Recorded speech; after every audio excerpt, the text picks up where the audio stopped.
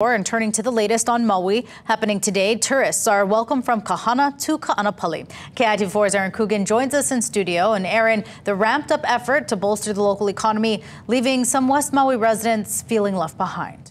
Yeah, well, contradictory to the initial multi-phased reopening plan, which identified 3 distinct stages of gradual reopening, Maui County Mayor Richard Bissen announcing Monday today's date, the day all of West Maui would be open for business. Now 3 months since fire ravaged through Lahaina town, visitor arrivals to the Valley Isle have fallen to their lowest number since February of 2021.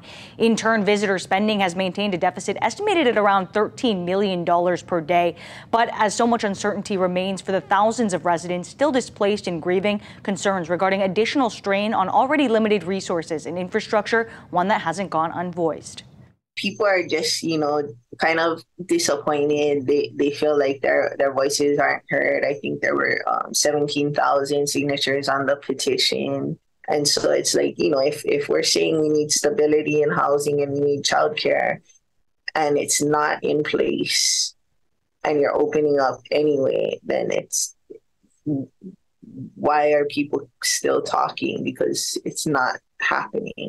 Meanwhile, state and county officials assure their priority remains in keeping West Maui fire victims sheltered and stable. They do, however, say they're optimistic that full reopening will not only begin the economic recovery process, but provide a sense of normalcy into the lives of West Maui residents. Now 3 weeks from the October 8th date that saw the very first visitors back in areas around Ka'anapali and Napili, Councilmember Paulton says only now are those incoming visitors starting to be felt by the local community. She says while this decision to consolidate the final 2 reopening stages was one made behind closed doors, she hopes for more transparency with community members moving forward. Reporting live, Aaron Coogan, KITV4 Island News.